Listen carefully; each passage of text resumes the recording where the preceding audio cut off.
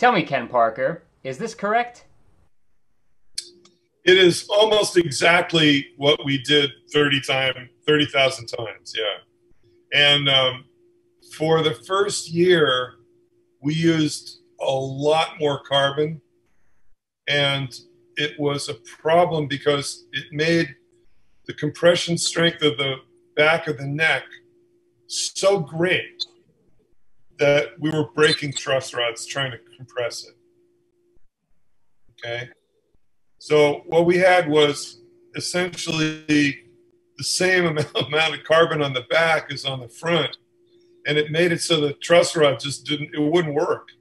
So we had to greatly reduce. So it used to be a complete 10,000ths layer of carbon all around the back of the neck.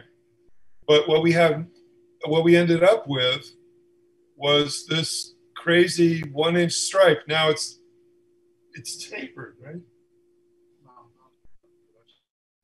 It wasn't? Oh, okay. No, I'm okay. So yeah, it's exactly what you're saying. 1-inch wide stripe of carbon. Okay, great, thank you. And then the fiberglass exoskeleton covers all of it, right? Everything you can see in that view, yeah. Okay, Including the edges of the headstock, as you know, got it. but not the edges of the body.